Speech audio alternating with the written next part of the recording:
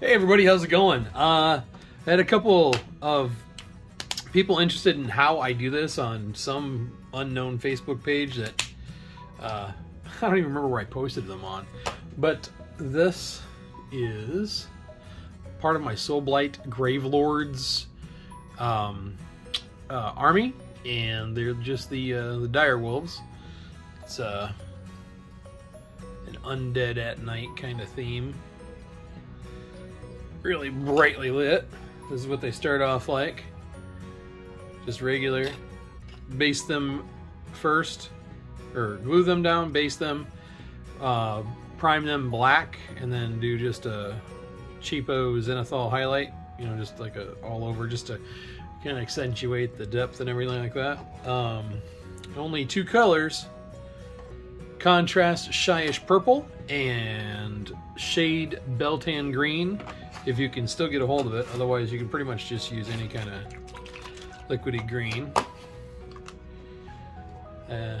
These are just my homemade paint pot holders so I don't spill everywhere and join the world's most idiotic painting club. Just real quick, I dip a really ratty brush in some water, shake most of it off so it's just barely moist, and just quick run over the whole mini so that it's moist.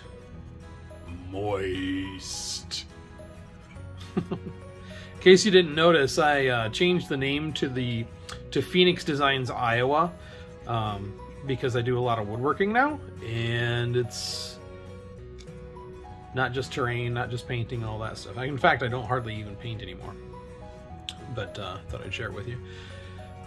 With this, see, it's kind of moist. I don't know if that's going to show up or not. Just barely moist. And these can be with any colors.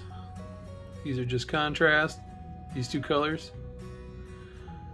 It's going to be focused in there.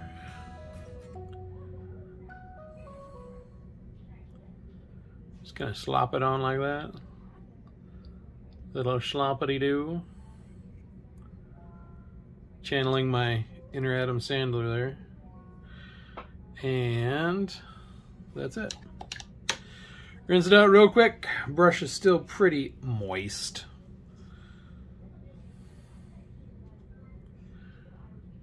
I don't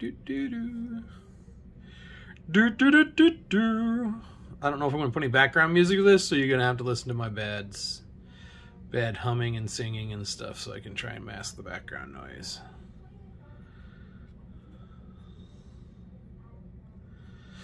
All right, enough meaty breathing. Yeah. Yep. Focusing in.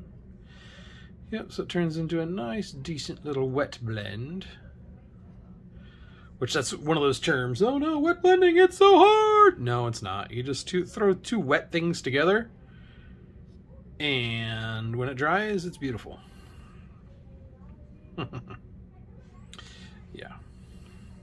Anyway, I like a little bit more purple. Right there. Right there. It looks all soppy and wet and stuff. That's perfectly fine. You might want to dry off your brush and kind of like suck some out of the eyes, you know, so there's some of that depth, some of that texture left in there. Oops, coming out of frame. Sorry about that. Yeah, so that's it. Easy peasy lemon squeezy. It dries a little bit more matte. So here's one that I did. Boy, this light is like super harsh. Sorry about that. So here's the final with just a little bit of red, a little bit of white on the eyeball, followed with, I believe I used this stuff, Creatix fluorescent airbrush. It's for remote control cars, but you can use any fluorescent, like Vallejo or whatever. So it dries a little bit more matte, and then when you get done, I just took like straight white and did a super duper light dry brush on this to bring it together. But yeah. So that gloss is going to go away. And then I use my flat, clear, Rust-Oleum or Krylon, whatever it is, afterwards. So, anyway, Phoenix Designs Iowa. Check it out on Facebook. Sorry, I don't post any videos anymore on the channel, hardly at all. I appreciate your support. Appreciate all your watches, likes, questions. Please do all the things if you want. If not, heck, you know, even a thumbs down is better than nothing. It's still some kind of interaction.